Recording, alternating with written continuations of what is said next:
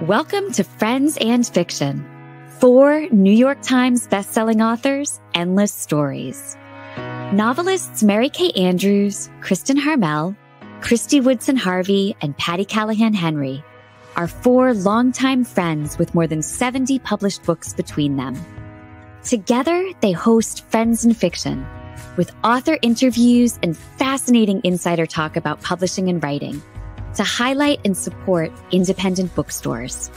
They discuss the books they've written, the books they're reading now, and the art of storytelling. If you love books and you're curious about the writing world, you're in the right place.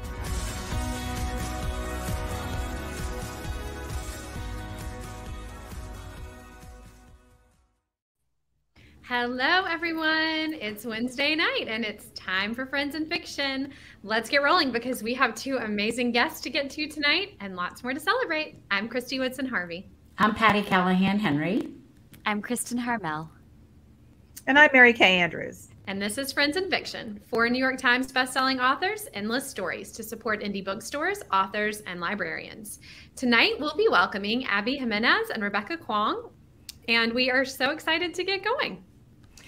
And of course, you know that we're not just here with our fabulous guests, but we're here to bring you incredible authors, hot reads, and fascinating interviews, all while supporting independent booksellers. One way that you can help us support indies is to buy from them when and where you can. Or you can visit our own Friends and Fiction bookshop.org page, where you will find both Abby and our Rebecca, we were going to call her Rebecca, and books by the 4 of us and all of our guests at a discount. And speaking of amazing books, don't forget to join the Friends and Fiction official book club with Brenda and Lisa on their Facebook page. It's a separate Facebook page, and you can join them next week on May 25th at 7:30 p.m. for a happy hour with Ron Block. And we hope that you are getting ready for the June 19th live discussion with moi about The Secret Book of Flora Lee. And yeah, speaking of books, our books, this is the year, all 4 of us have new novels being released. And in that vein, one of the ways to get our books is through our Friends and Fiction First subscription box from independent bookstore Booktown with an E in Manasquan, New Jersey. If you order now from Booktown, you'll get signed first editions of all 4 books, plus the exclusive Friends and Fiction tea towel. Find out more at booktownwithane.com. Now, you've been listening to our Writer's Block podcast, haven't you? If you haven't, what are you doing? It's the one that drops every Friday on all major podcasting platforms. So we'll always post a link to the newest episode on the Friends and Fiction Facebook page and the Instagram feed. On our most recent episode, out now, Ron and Kristy talked to Laura Hankin about her new novel, The Daydreams. Coming this Friday, May 19th, Ron will be joined by Mary Alice Monroe to talk to Kristen Ness about her novel At Loggerheads. So listen, review, subscribe, and share with a friend if you like what you hear. Now, without further ado, let's welcome Abby Jimenez. Abby is the New York Times bestselling author and Food Network champion living in Minnesota. Her debut novel, The Friend Zone, was an Audie Award finalist and was featured on NPR. In a starred review, Kirkus called her second novel, The Happy Ever After Playlist, which has a film adaptation in the works, a perfect blend of smart, heart-wrenching, and fun. Abby also founded Nadia Cakes out of her home kitchen back in 2007. The bakery has since gone on to win numerous Food Network competitions and has amassed an international following. Abby herself is a bit of a TikTok sensation with nearly 500,000 followers. She also runs the Abby Jimenez Reader Group on Facebook with more than 14,000 members. Abby loves a good romance, coffee, doglets, which I have to find out exactly what that is, and not leaving the house. Her new novel, Yours Truly, with great acclaim and much hand clapping and happiness, was just released last month. Juan, can you bring Abby on?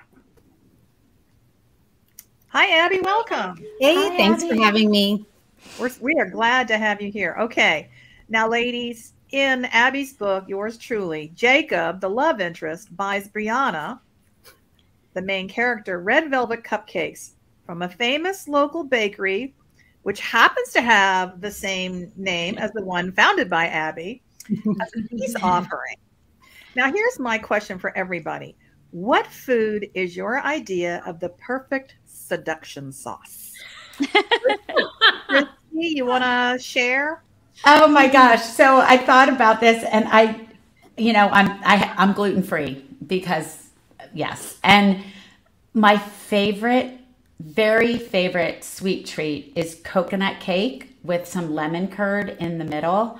And for my birthday, a couple years ago, a friend made a gluten-free, and it was like 25 steps, gluten-free coconut cake with lemon curd. And I have never quite felt so loved.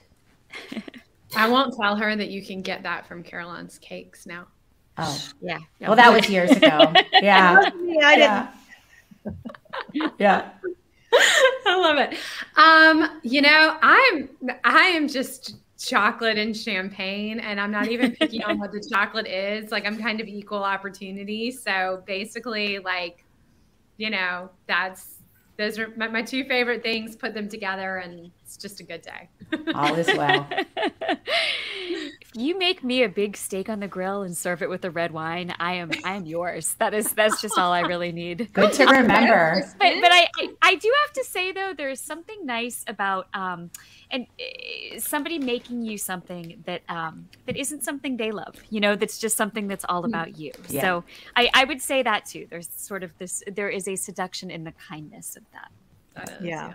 Well, mine is probably fettuccine bolognese. And really, I would prefer it if you take me back to this tiny restaurant in Tuscany where we went 8 years ago Oh, and wow. served it to me there. But all right. I'll send this Now, clip to Tom. yeah, Abby, what's your seduction sauce? My husband's been really into making French bread from scratch. He's like in his Stanley Tucci era. And Oh, I'm loving every second of it. You can always seduce me with bread. Nice. Does he use a bread machine or does he do it all by hand? No, he's like kneading it by hand and then oh my letting it gosh. to rise on the table for 3 hours and then baking. It's got this beautiful crust and he serves it with like butter dripping out of it. It's so good. Ooh, that sounds amazing. amazing. Okay, can I change my answer? Can I? No, because we're going to dive right into yours truly. Abby, can you give us the elevator pitch for this, your fifth novel? Yes. So Brianna Ortiz is a 35-year-old ER physician, and she was the best friend in my book, Part of Your World. And she's 2 weeks away from her divorce being finalized. She's kind of living like the worst year of her entire life. Her little brother, Benny, is in end-stage renal failure and is in need of a kidney transplant. And this new guy starts at her work and they immediately butt heads. She doesn't like him. They get off on the wrong foot. And he feels really bad about that. Jacob Maddox is sort of going through his own stuff. His little brother is marrying his ex-girlfriend. And Jacob's whole family is really worried about him. And Jacob decides to write Brianna a letter explaining why they didn't get off the best when they met. Jacob deals with some generalized anxiety disorder and social anxiety. And he writes her this really beautiful letter and she ends up writing him back and he writes her back and they start this wonderful, very chatty back and forth and become friends. And Jacob decides that he's going to donate his kidney to her little brother without telling her. And then of course she immediately finds out like within 12 hours. This is not spoilery stuff. This is all back of the jacket cover stuff. She is so indebted to him. She's like, what can I do to make this up to you? What can I do to repay you for this incredibly generous thing you're doing? And he's like, well, I actually need a fake girlfriend for a few months so my family doesn't worry about me while my brother's marrying my ex. So Brianna signs on to fake date him and you have to read the rest. Love it. What a great hook. What a great hook. Oh, we're done. Okay. So we know that you had a really successful career as a bakery owner, and now you're writing hugely successful novels. So it seems you've got the Midas touch on all fronts.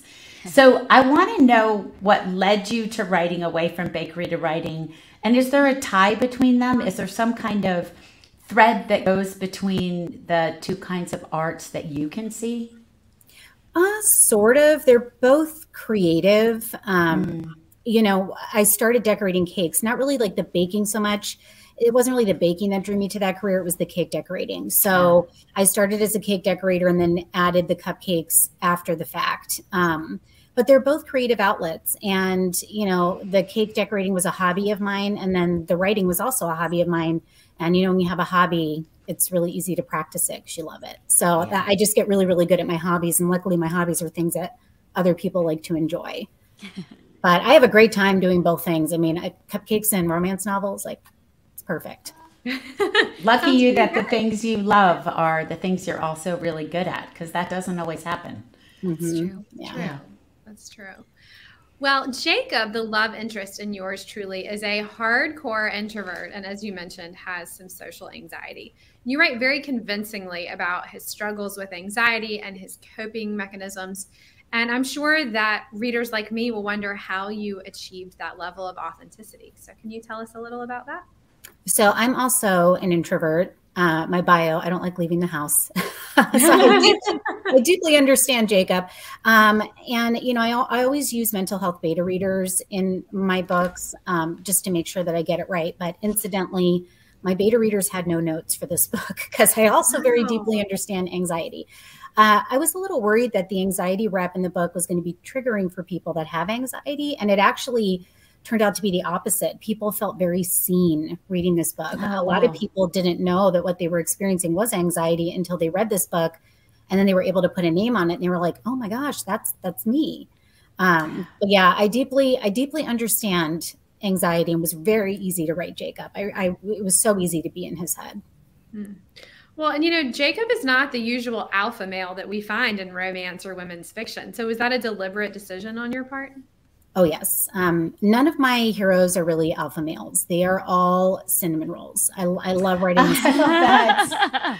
Abby, I love that. Yeah, they're these sweet, gooey, emotionally intelligent, kind men. And everybody said that Daniel in Part of Your World was really hard to top, but Jacob totally. He's going to be a hard act to follow. Jacob is just the best. He's so sweet. And I also like that, you know, Jacob's character normalizes mental health care, normalizes taking medication, normalizes, you know, going to a therapist and using skills to help you get through your days. You know, while he does struggle with this anxiety, he very much works on himself and, you know, uses a lot of skills that he's learned in therapy to overcome his challenges, which I loved. I loved putting that on the page. Yeah, that's awesome. You know, I think one of the things that draws us to this book, and that really brings Jacob across as a cinnamon roll type of guy, right, is the excellent banter between him and Brianna, rolled out in alternating first-person chapters. So can you talk a little bit about how you achieved that? Yeah, so all of my books are written in first person, and they are all dual POVs because I love being in each of their respective heads and, you know, sort of knowing the things that the other character doesn't know yet because you're in their head. But yeah, banter is a specialty of mine. You know, actually way back before I was a published author and I wrote my very first very terrible YA dystopian romance novel that I ran through this site called Critique Circle. The first thing that people said about my work was that my banter and my dialogue was really, really good. So that's one thing that I lean really heavily on in my novels. I always have from the very first one. I love texting and the letter writing and the back and forth and the phone calls. And that's sort of my specialty. If you love banter, you would definitely love my books. Where do you think that comes from in your own life? I mean, if you've been doing that throughout the whole course of your career, and that sort of has come naturally to you since the beginning, where do you think that comes from? You know, it's always been really natural for me to, I think I'm a very empathetic person. And because of that, it's very easy for me to put myself in other people's heads. It's very easy for me to pick up on the cadence of their speech, for, you know, me to understand how they would approach a situation. And I don't know, just dialogue is it's just easy for me. People ask me, you know, how do you write good dialogue? I just write the way I speak. You know, if you read it out loud and you wouldn't say that word in a casual conversation with somebody, then you probably shouldn't have it in your dialogue. You know, sometimes I notice a lot of authors can use, I don't know, like stiff language that they wouldn't actually use in a real conversation talking with somebody. You want to write the way you speak. So I write the way I speak, or the way that my characters would speak. And you do it so well. In your author's note at the end of yours truly, you talk about your own struggles with an autoimmune diagnosis that resulted in your own kidney failure in 2020. Can you talk about what made you decide to use that experience in the plot of this book? Because it's kind of a deeply personal thing, isn't it? Yeah. So in 2020, I got a very surprise out of nowhere diagnosis. I noticed that my hair was thinning a little bit, and I ended up going to the doctor for this, and it was so minor. I almost, like, I was gaslighting myself. I was like, oh, there's nothing. It's an election year. You know, everybody's hair is falling out. And I ended up going to the doctor and finding out that my kidneys were in distress. I was diagnosed with a lifelong progressive autoimmune disease and chronic kidney disease. And I was very lucky that I caught it as early as I did, because your kidneys don't like to tell you when they're sick. You'll be in stage 3 kidney disease before you'll have any symptoms of kidney disease. I went through this really horrible 6-month period where my condition was not improving.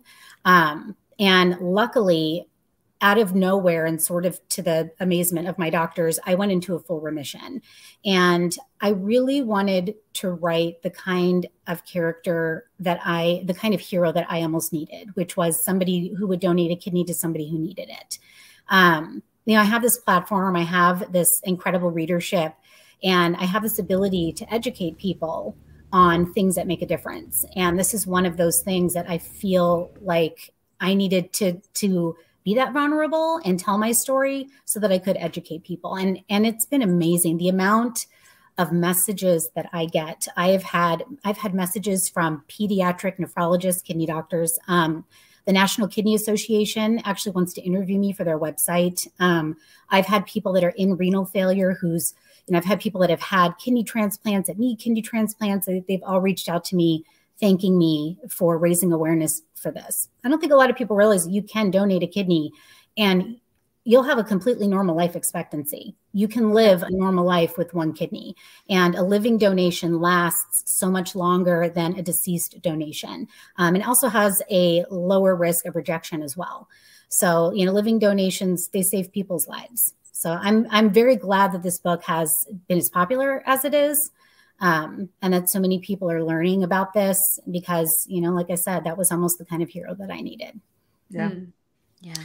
Well, switching gears a little, yours truly is a romantic comedy, or not switching gears, but along that line, yours truly is a romantic comedy, but it also tackles hard topics like you were discussing, you know, not only this chronic illness, but also infidelity and depression, which we've talked about a little bit, and fear of abandonment. So how do you balance the light with the dark? You know, I tend to approach life with a touch of sarcasm and humor. You know, I think you can find humor even in the worst situations. You can laugh at a funeral. You can, you know, find yourself with a blown tire in the middle of a rainstorm on the side of the highway and laugh about it. You know what I mean? Even though it's not really funny. And, you know, I just like to incorporate that into my books. You know, that's sort of my brand, is I have these very deep topics, but my books are also very funny. People will tell you they laugh and they cry when they read my books. And I don't know, it's just something it's always been easy for me to do. I probably, again, because that's just the way that I experience the world. Well, Abby, you've been an incredible guest, and we loved having talked to you today about yours truly. Before we let you go, could you tell everybody where they can find you online and on tour? Are you still on tour? I've got a few more stops. You can find all of that at my link tree, which is in the bio of all my social media. I'm on TikTok, I'm on Instagram, I'm on Facebook. I've got a really active Facebook group that I do a lot of exclusive giveaways in. So it's always great to be in there. And you can also sign up for my emails on my website, which is authorabbyjimenez.com. I always send out book tour information via email as well, in case you're not on social. But yeah, it's been so great being on the show. I was so excited when I got invited. I want you guys to know. I was like, oh, that's awesome. We're so excited you said yes. Yes, we were so thrilled. We couldn't. And Abby, you know you have to leave the house for book tour, right? Like that's a thing. That's a thing. You got to leave. I love it. Oh, all right. Well, thank you so much for being here, Abby. We really, really appreciate it. And we want to remind our readers to run out right now and pick up yours truly from their local bookstore, or of course it's available on our bookshop.org page. And we're so grateful for your time, and we can't wait to continue following you online and see what you're up to next. Thank you. Good night. Abby. Bye. All right. Well, we are so excited to get to Rebecca Kuang, but first, a few quick messages from us. I know I said this before, but does anybody remember, Mary Kay, tell me you remember, when the TV would stop and say, it is time for station identification? Yeah. Yep. Yeah. Nobody else remembers that. Okay. I remember. You remember, Kristin? It's so funny. It is now time for station identification. Well, pause for station identification. Pause for, yeah. All right. With all four of us having new releases this year, we have some simply amazing events coming up. You can catch us live multiple times this year. We loved seeing so many of you in Charleston for the launch of The Secret Book of Flora Lee. It was out of this world. I'm still floating around on it. And next, we will be in Huntsville, Alabama on June 6th, close to my stomping grounds, to celebrate the launch of Kristin's The Paris Daughter. Kristin, I know you probably don't realize this, but your book is out in 3 weeks. Yeah, it's crazy. I can't even believe it. How did that happen? 3 weeks. And then we are on to Tampa, Florida on July 20th at Oxford Exchange for Christie's The Summer of Songbirds. And then on to Beaufort, North Carolina on August 1st for a breast cancer fundraiser with all of us, including Meg and Ron. Tickets are finally and now available. And last, but absolutely not least, because everything starts with MKA, we will be together in Darien, Connecticut on October 4th to launch MKA's Bright Lights Big Christmas. All right. Well, make sure that you're signed up for our Friends in Fiction newsletter and for all of our individual newsletters so that you will be the first one to know more when we announce these amazing things that we want to see you. So, all right, now on to our next main event, time for our guest, Rebecca Kuang. Right. Rebecca Kuang is an award-winning #1 New York Times bestselling author of the Poppy War trilogy and Babel, an Arcane History. A Marshall Scholar, she has a Master in Philosophy and Chinese Studies from Cambridge and a Master of Science in Contemporary Chinese Studies from Oxford. She is now pursuing a PhD in East Asian Languages and Literatures at Yale, where she studies diaspora, contemporary Chinese literature, and Asian American literature. For her work as a fantasy author, Rebecca has won the Astounding Award. I want an astounding award, right? Patti, you've won the Kristy Award. Let's be honest. Like Kristy, astounding. And I think when I read, she has this incredible novel you just mentioned, Mary Kay, Babel, and it should win every award. But she's also been nominated for the Hugo, the Nebula, the Locus, and World Fantasy Awards. And her newest novel, Yellowface, was just released yesterday by William Morrow, and we are so excited to talk about it. So let's bring her on. Hi, Rebecca. Hi, Rebecca. Well, Rebecca, there is a lot to unpack in this twisty new novel of yours. So give us a little taste of what it's all about. Sure. Well, I should preface this with letting you all know that this was my pandemic novel. And I think you can always tell when books come out in 2022, early 23. Yes. Those were written in 2020. So, you know, there's a particular kind of gremlin energy going on. That's true. I was frustrated, I was sad and isolated. And I think we all went a little bit unhinged. So it's my gremlin novel, and it's a big, ridiculous satire of the publishing industry. It's about two writers. One is white, one is Chinese American. The Chinese American one dies in the first chapter, so it's not a spoiler. But to set the tone of how ridiculous things get, she dies in a pancake eating contest. And the white writer, our protagonist, steals her unpublished manuscript, which is a big war epic about Chinese laborers on the front during World War I. And then she submits and publishes it as her own, all the while pretending to be vaguely Chinese American when she's not. So it's this big, romping, ridiculous look into the shadier sides of the industry, the lies we tell about ourselves. But at the heart of it, it's really about a toxic friendship and how difficult hatred and jealousy can get between writers. Oh, wow. Oh, that's awesome. And I think those are themes that are so relevant, you know, and not just in the world of writing, but in so many different realms, right? I mean, I think jealousy and things like that can be toxic wherever they are. But yes, I think this hit us all, you know, right in the gut as writers ourselves. From the first page. The first page. Oh, God. Absolutely. So, you know, you, Rebecca, made a huge splash in the world of fantasy with your earlier novels, but this is a really different kind of book from that. So can you talk a little bit about what prompted that switch? Or maybe it's not quite as big of a switch as it appears to be. Can you talk a little bit about that? Yeah, well, I'm so tickled that people keep reporting this as my literary debut, and it's my 5th book, and I just would think that you're not a debut anymore after 4 books. Yeah. But I've never thought there was such a big difference between fantasy and literary fiction. In fact, I think genre labels are kind of silly and function often to denigrate certain genres, right? We like to categorize books as romance because they're just for women and we don't take them seriously. We like to categorize books as fantasy because that's not proper literature. We don't take it seriously. So I don't really, you know, I dispense with all that. I think storytelling is storytelling. But Yellowface is told in a very different voice than, say, Babel. Babel is this ponderous Dickensian Bildungsroman, and Yellowface is this zippy, you know, sit down, read it in one sitting kind of contemporary thriller. And the reason why I did that is because I get bored really easily. And I made the mistake of signing on for a trilogy with my first book ever. And I was very young at the time, and I didn't know that that meant the next 5 years of my life would be stuck with the same characters, the same plot, the same world, the same tone.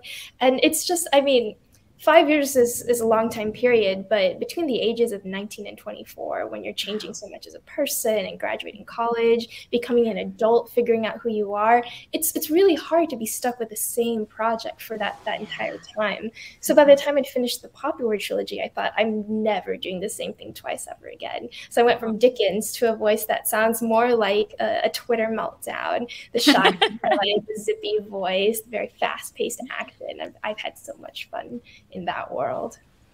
Was there concern that you were not, I guess when you had the idea for this and you took this on, was there concern that you'd struggle with finding that new voice, or did you feel just as confident about that as you had been with the previous books?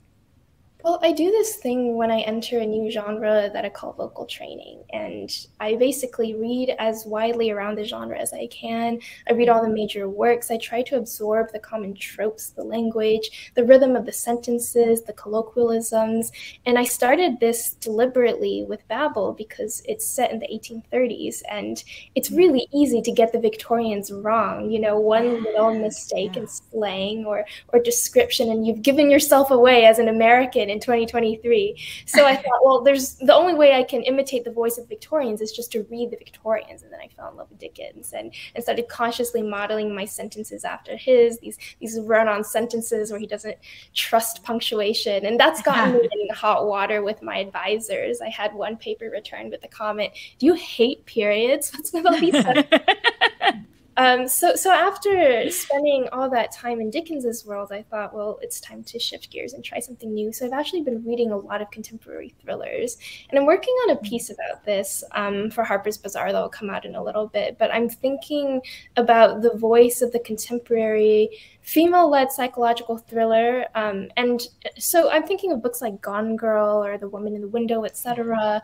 That new movie that Mila Kunis is in on Netflix. And I noticed there's this recurring voice that's really bitchy. It's nasty, it's mean. Listening to that voice feels like sitting with your meanest friend as the bar as she insults every single person who walks in.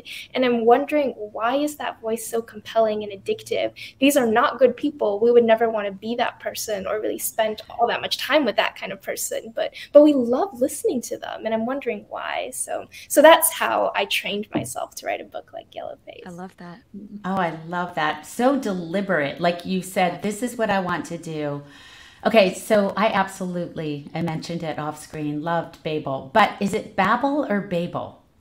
Well, you can say both. I noticed that people in the US like to say Babel and people in the UK like to say Babel. Because I was so into this novel and I had to travel, so I bought it on audiobook. And in the audiobook, they say Babel. So I was like, oh. So I loved it. I'm fascinated with language and language's origins, and I've written about Oxford. It just was glorious. But with Yellowface, as we've talked about, you have gone in an entirely different direction. You've captured and skewered the American book publishing industry's failings, institutional racism, cultural appropriation, and much more, down to a very granular level. Did you ever worry that you'd burn down your own writing career while burning down your protagonist's writing career? Look, it's not the kind of book you can write as a debut. I would have been terrified to publish this as a debut because it drags everyone, and it often drags institutions by name. But I think that, so two things. The first is that I think there are more people in publishing interested in changing it for the better than people who would be so offended by this book that they would never work with me again.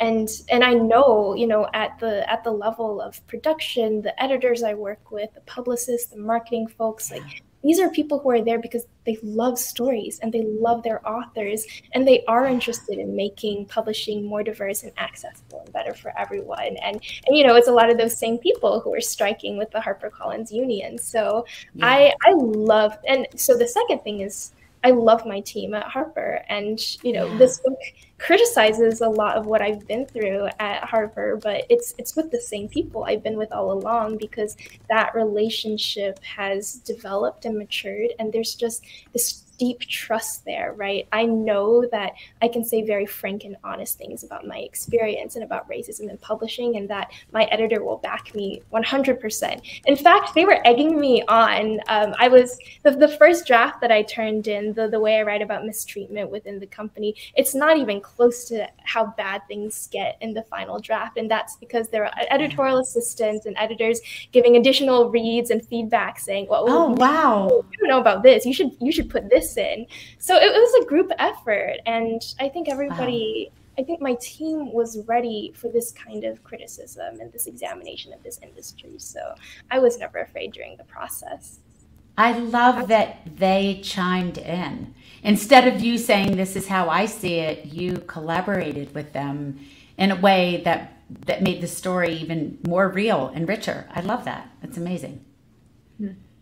Yeah, that's incredible. And although I guess really not surprising, but very, very interesting. Well, one of the recurring themes of this book is the inherent loneliness and isolation of a writer's life. Can you talk about June and her source and the source of her loneliness? So I think a lot about isolation in writing and community and friendship. And I think ours is a tough industry, like any kind of competitive entertainment industry, where you're constantly in fear of being replaced. It's kind of an attention economy, so you always have to go on the promotion circuit for the next book. And I think especially early on in your career, it feels like if you're not hitting certain milestones and your friends are, then they're just overlapping you or passing you, and you're never going to catch up. So everybody else's success gets internalized as a threat, which is not the way to survive in publishing. The way to survive in publishing is to build those deep supportive friendships and to be able to root for others when they succeed. But I think it's really hard not to let these feelings of fear and jealousy and competition get in the way of everything, especially at the beginning. And I think it's particularly bad now than it ever was before because of social media. Because social media has done wonderful things, right? It's brought readers together, it's brought writers together, it has formed communities and networks of support that we've never had before. before, but it also makes the writing journey very visible and creates all sorts of metrics that you can compare yourself to others with. How many Goodreads ratings do they have? What was the size of their advance? You know, Publishers Marketplace has those deal announcements, and they structure them to fit the dimensions of a Twitter screenshot now, because the whole idea is everybody announces their deals that way. So I think, and then you have these Instagram posts of people posting beautiful photos of their office and saying how many words they wrote that day. And, you know, if I've written 0 words, that just sends me spiraling so quickly. So I think it's really hard not to see everybody thriving and bragging constantly and worrying that you're falling behind. And that's a phase that June has never really gotten out of. She's incredibly lonely and isolated, in part because she's just a bad person and she's not good at making friends, and she alienates the friends she has. But I did deliberately write her to be sympathetic, because I think loneliness is pervasive among writers, and it's constantly this battle of overcoming the inherent sense of competition to reach out to one another and remind each other that, no, we're here for each other. We're not tearing each other to shreds. Well, you played right into the question I wanted to ask you about June, Juniper, Junie. She's really a polarizing character. I mean, she's an unreliable narrator. She's a grudgingly self-admitted plagiarizer and a thief, and even a bit of a blackmailer. And, you know, some of that also can be said of Athena, the woman whose work she steals. But here's what I'm wondering. Okay, we were all isolated during the pandemic. How was it living with a June Hayward in your head? Did she just keep giving you more material for her awfulness? Her awfulness. Well, it was actually quite cathartic to write in June's voice, because I think I've been living with June in my head for a long time. Obviously, I'm Chinese American. I'm in an industry that overwhelmingly disfavors authors who aren't white. And I think I've been told by other people so often that I've internalized it, that I don't deserve my place here, that nobody really cares about my stories. The only reason why I have a spot on the list is because I'm diverse. I'm this diversity checkbox that publishers are taking off. You know, the only thing that's interesting about me is my race, et cetera, right? And I know none of these things are true. And I know I'm a good storyteller, but it's hard to hear year after year and not let it stick with you. So in turning June into the protagonist and writing in her voice for like 300 pages, that was an act of trapping her onto the page in black and white, and to lay out her logic in very clearly articulated threads so I could put it all out there and remind myself, this is ridiculous. June doesn't know what she's talking about. Her views are completely skewed, and now I've trapped you, and you're this, you know, venomous little spiteful creature within the pages of a book that I now get to inflict on everybody else. But now. I love that. You know, there's a twist at the end of the book, and you know, we're not going to do spoilers here, but I'm wondering if that twist, if you'd planned that from the beginning when you started working on this book. I am struggling with how to answer this question. Because we don't want to spoil it. I will say I often think of the ending of the book before I think of the middle. And that's because I need to know where everything is headed. I need to know where the story engine is going so I can chug along and get to that finish line. In part because I can't write chronologically. Again, I get bored really easily. So if I write an outline for a story and think about things from a bird's eye perspective, none of it is interesting to me. I need to be in the scene, in the moment, smelling what the characters are smelling, feeling how they're feeling. So I only write scenes if I'm really excited about that scene at that time. But I'm in a different mood every time I sit down to the writing desk. So I don't know what part of the book I'm capable of working on. But if I know how the story ends, then I have that through line guiding me. So if I'm coming up with random scenes in the middle, at least I know the larger picture that they eventually have to fit into. So the ending was planned from the very start. That makes me really excited, because that's how I write too. Like I sit down and whatever I'm like excited about that day that like woke me up in the middle of the night, or like I woke up thinking about, that's the part I write. And then I like stick it all together. Yeah. And I get so much criticism for this. People call us disorganized and messy, but I think it's part of the process. You have to trust the process. Here we are. I keep thinking about what you're saying about the venomous and it makes me go back. It's part of the reason we started Friends in Fiction. Writers have to support each other, right? This isn't a competition sport. You know, taking a writer down doesn't make our writing better. Only we make our writing better. And I love that you looked at it head on and flipped it and looked at it head on from the person who's bitter about it instead of the angel about it. So well done. I think it's easy to preach, right? You know, be supportive, be kind, and it's okay to acknowledge that we all have ugly feelings. And we're jealous. It's real. Yeah. It's okay to acknowledge jealousy as long as you aren't turning that into harm towards others. And in time, I found that I've been able to harness that jealousy into motivation for myself. It's something that pushes me to work harder instead of lashing out at others. Oh, I definitely, that's the tip I learned a long time ago, to read a paragraph of an author whose work you really admire, just to piss you off and make you think, I can do that, you know, maybe, or try it. I'm going to aim for it at least, right?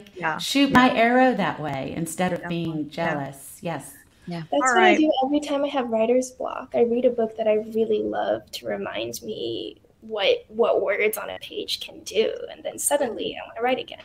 Okay, tell us one novel you pick up that does that for you. Susanna Clarke's Piranesi. Oh, okay. Wow. It's beautiful. All right. Well, Rebecca, you've given us so much to think about and talk about tonight. Before we let you go, can you tell folks and friends and fiction where they can find you in person and online? I am increasingly less on Twitter now because I'm not sure Twitter will exist next week. But I'm on Instagram and TikTok, and you can also find me at my Substack. Okay. Fantastic. All right. Well, thank you so much for joining us tonight, Rebecca. This has been so great. And I just did want to let everyone know, you might have noticed that we had Megan Miranda was supposed to join us tonight, and due to a last minute scheduling conflict was not able to. So we are going to have her on sometime this season, we promise. So, but anyway, we've had two amazing guests tonight that I know have wowed you just like they have us. And we just want to remind you that you can pick up your copy of Yellowface wherever books are sold or on our bookshop.org page and help support Rebecca on her pub week. Y'all know how important that is. So just a reminder, you can find all of our back episodes on YouTube, and we'll be back next week with Kate Morton and Lee Smith, and Susan Meisner will join us for the after show. We've had such a fun episode tonight. We have such a fun episode in store next week, and we'll see you then. Good night. Bye. Good night, everyone. Thanks, Rebecca.